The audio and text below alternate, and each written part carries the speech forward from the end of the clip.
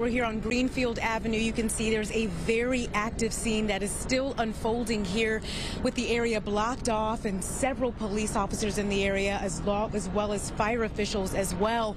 Again, as you mentioned, the suspect is still barricaded inside of his home at this hour. As you mentioned, it's the 5th hour going into this barricaded situation. And also, as you mentioned, a lot of people have been evacuated outside of their homes and a lot of people wondering what exactly is going on here at this hour this evening.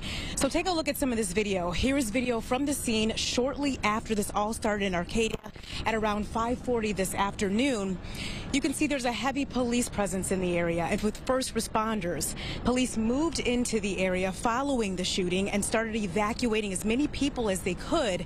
Some witnesses saying they had never seen this many police officers in one spot before in their lives. We spoke with a neighbor who lives a couple of houses down from where the shooting happened, and he tells us there have been several fights and domestic disputes between relatives at that house the past several months. Deputies from the LA County Sheriff's Department to help Arcadia police with this shooting investigation. Take a listen to what some witnesses had to say about what they heard and saw out here this evening.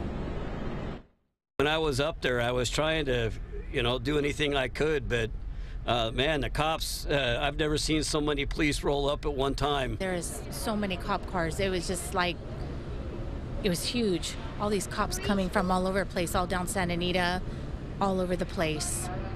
And fire trucks everywhere. All undercover cars, everybody coming in. We just saw that there was people running out. We saw a guy running out, and we heard that it was his mom that was shot. We also saw them carrying some people off in the ambulance. It's a really quiet town. I always walk my baby out around the street, but there's never anything happening like this over here.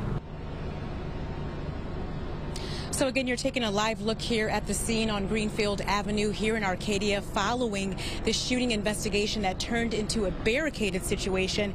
And again, the suspect is still barricaded inside of his home at this hour.